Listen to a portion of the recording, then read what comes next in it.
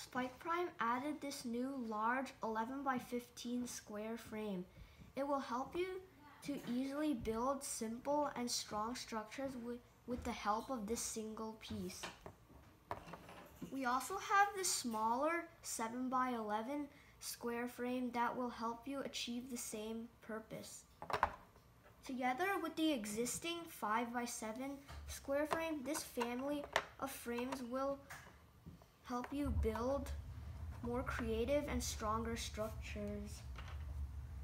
To connect 3D structures easier, Spike Prime also now has this 3x3 biscuit connector to make it easier to connect large 3D structures together.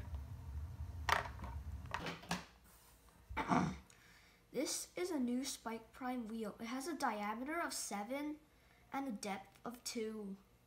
There's a larger wheel with a diameter of 11.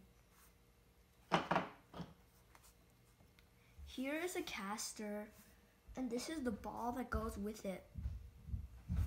This is what they look like when they're together. These are the new Spike Prime gears. This is a double beveled 20-tooth gear. It has a round pinhole instead of an axle hole. It can only be driven by clutch teeth. This is a 28-tooth double bevel gear. This is the original double bevel gear family. As you can see, it's missing the 28-tooth gear. Now, with the 28-tooth gear, it's perfect. From 12 to 20 to 28 to 36. They are all meshed in parallel. Here we show you a summary of all the newly added Spike Prime parts, including the Technic parts that we mentioned earlier, and the motors, sensors, and Spike Prime hub, plus the bricks with axle holes and the wire clips. We also put down the dimensions and part numbers for your reference. This is the full Spike Prime set inventory. Here is a sample Spike Prime robot built with the Spike Prime and expansion set. Here is a breakdown.